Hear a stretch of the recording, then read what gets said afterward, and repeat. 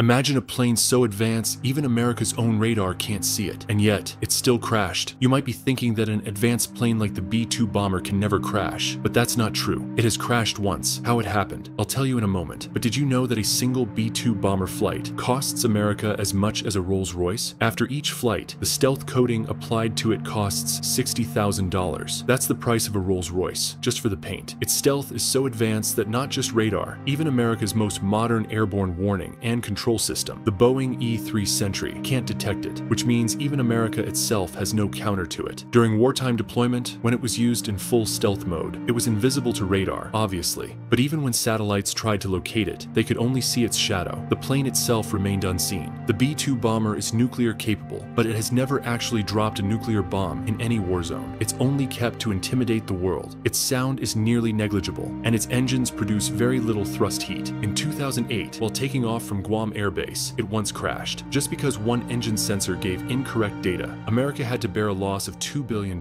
This was the most expensive crash in the history of the US Air Force.